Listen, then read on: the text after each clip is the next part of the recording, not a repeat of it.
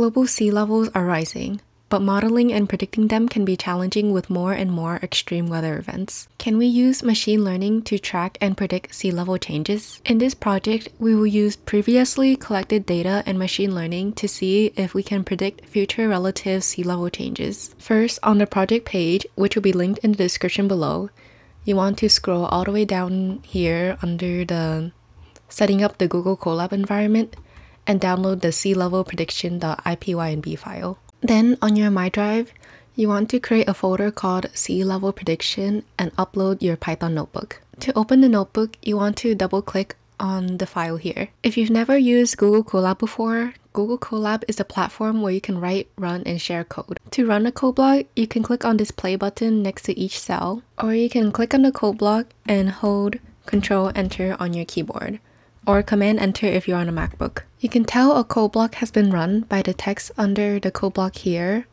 or by the green check mark here. You can add a code block by clicking on this plus code button here, and to delete a code block, you can click the trash icon next to each cell over here. Now let's get started on the project. First, you want to navigate to the tide and currents page showing the US linear relative sea level trends. This page will be linked on the project page. And then you want to navigate to a city you're interested in. And in my case, I'm interested in San Francisco. And check the dates for which data is available. Ideally, you have 75 to 100 years of data, and your data has the most recent year possible. To access the data, click on the station ID to the left of each city. You'll be brought to this page that shows the relative sea level trend over time in the city that you chose. And to download the data for the city you chose, all you have to do is click on this Export to CSV button. Before you upload your CSV file to your Google Drive, you'll need to make some changes to your CSV file. First being, you want to delete the rows 1 to 5. To get rid of the introduction. To do that, you want to select the first row, hold Shift on your keyboard, select the 5th row, right click, and then delete. Then you want to go to your column names to make sure there's no extra spaces. To do that, you can click on the column name and you'll see that it will be available here. Go back and then backspace. And I see that that one does not have any extra space. But if I check the next one, go back, and we see there was a space for the month column. And just do this for the rest of the columns. Then back to your My Drive, upload the CSV file that you just downloaded to your sea level prediction folder. And then rename this file to sea level prediction.csv. Now back to your Colab notebook and run all of the code blocks under the importing library section. And to do that, you can either run them one at a time or collapse the cell block and then run this play button over here. When you get this pop-up, make sure to connect to the Google Drive so that within your code, you have access to the CSV file you uploaded earlier. Then you can finally load your data into a Pandas DataFrame by running this code block here. You see the first 5 rows of your CSV file here. This means we can now work with our data in the code. Before training our machine learning model on the data, we'll first pre-process the data. Since we are going to be using the profit model, and the profit model requires our data to be in a very specific format, this first code block will reformat our data in a way that the profit model can understand. All you need to do that is to run this code block. And we can see that there's a new column called DS, which stands for date stamp. We can see that it is the year and the month column combined in this specific date stamp format. We'll also run this next code block, which drops the month and year column now that the DS column is redundant with it, and set the DS column as the index of this data frame. We can see that it is the index because this column name is set lower than the other column names. Now we can visualize our data to see trends that were already happening with sea levels. And if you run this first code block, you'll see a graph of the monthly sea levels over the years. And at least in the case of San Francisco, there appears to be a slight upward trend. We'll define another helper function that'll help us visualize the data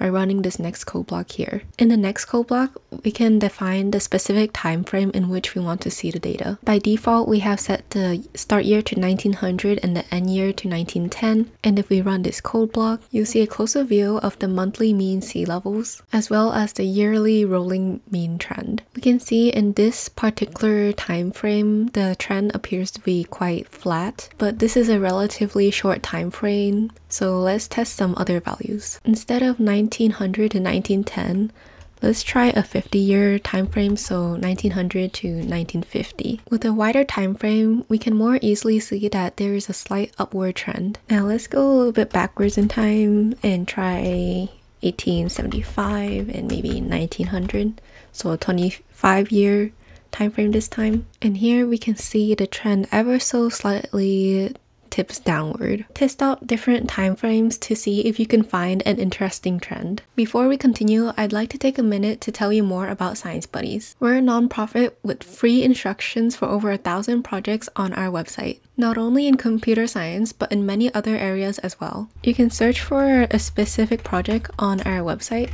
or you can take a quiz about your interest and we'll help you find a project. We love hearing from our users, so we'd appreciate if you could let us know why you're watching this video and what you've learned. Are you a student, parent, or educator? Are you doing this for a project for school, a club, or just for fun? Leave us a comment and let us know.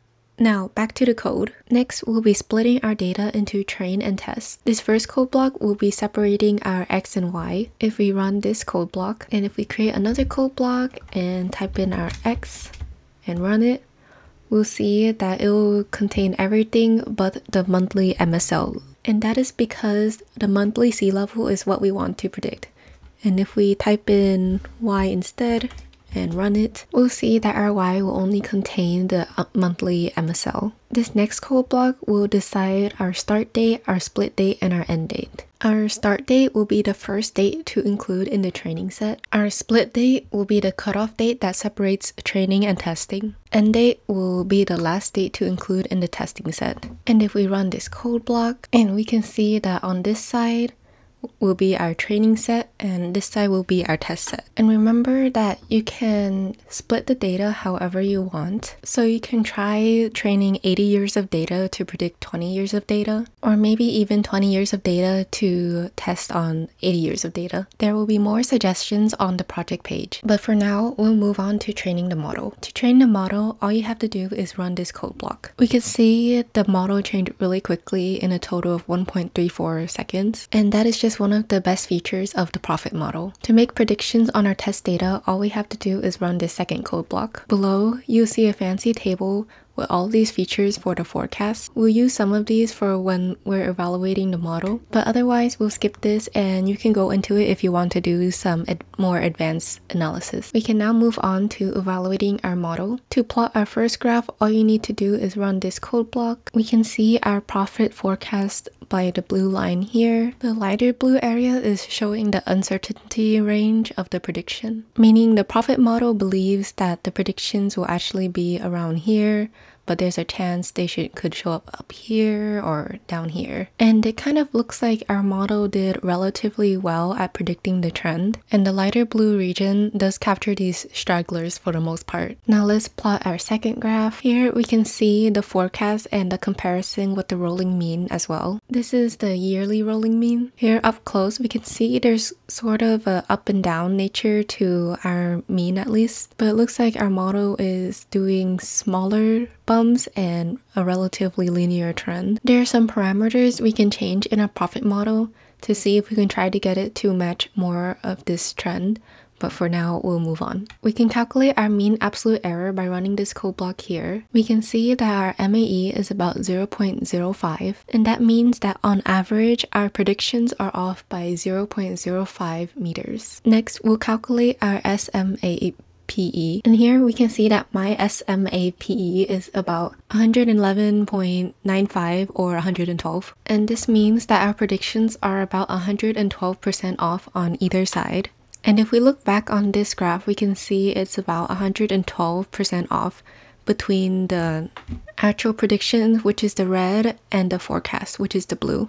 Now we'll run our final code block. And here we can see the profit model try to forecast until the year 2100. And if you want, you can actually go back to the NOAA page where you got your data. Click on regional scenarios right over here. And then you can compare your prediction to the scientists' projections. Here we can see that there are actually multiple scientist projections. Some of them are really low, like this black line over here. Some of them are much higher, like this yellow and orange line. And the reason there are so many projections is because there are so many variables that affect the sea levels. For example, this lower projection might be the scenario in which put all of our efforts into conservation and reducing emissions. And this higher projection might be the scenario in which we continue to increase our emissions. I'm no expert, but you can read more about how the scientists have created their projections by checking out the 2022 Sea Level Rise Technical Report. From here, there are other experiments you can do. The first being go back to code block 4B under the splitting data into train and test, changing the dates that you're training and testing on. And with that, we've reached the end of this coding tutorial. Remember that you can find written instructions as well as this code notebook linked in the description below. And for 1,000 other projects for all areas of science and engineering, visit our website www.sciencebuddies.org.